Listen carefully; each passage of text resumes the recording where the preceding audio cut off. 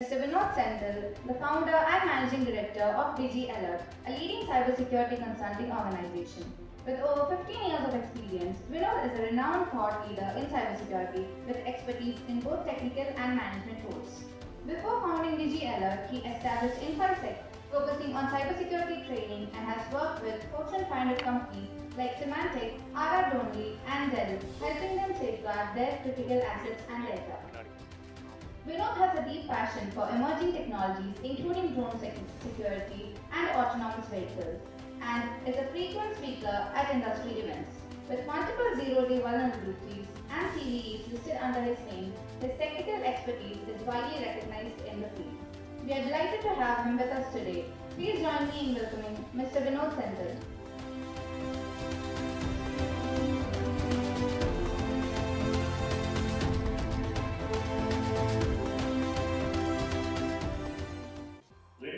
I have worked on AI close to 11 years ago. At that point in time, it was called AIML, Artificial Intelligence Markup Language.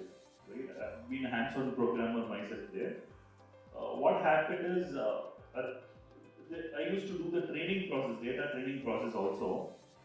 Artificial intelligence data, whose knowledge base is 5 MB in the morning, automatically the knowledge base of database size of the SQL file size becomes 500 MB all by itself in the night, because it's crawling and learning things by itself.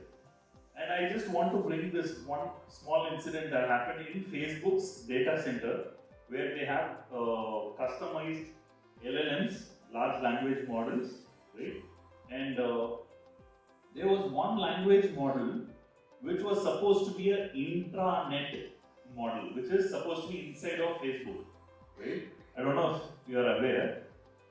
This model, see, for us, we believe, as humans, we believe gold or diamond is supreme, right? Today, it changed to petrol and diesel, and now it has become data. Yes or no? We all agree data is the new gold.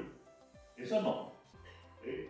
And let me tell you, the same thing AI also understood, right?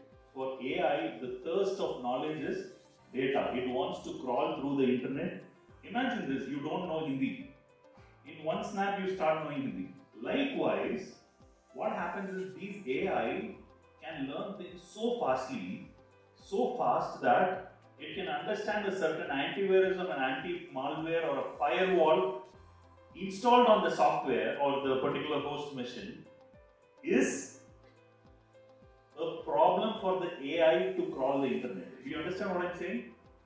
And it happened so that the AI wrote access control rule or a firewall rule in a Fortinet firewall, and it whitelisted HTTPS traffic, which means the AI from within the organization was able to write a NAT rule and crawl the internet.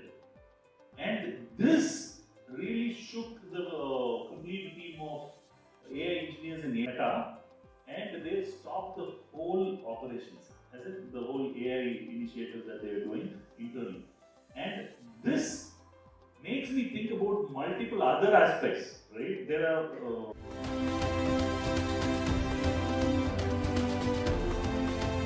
Thanks for watching. Don't forget to subscribe for more tech insights on cybersecurity.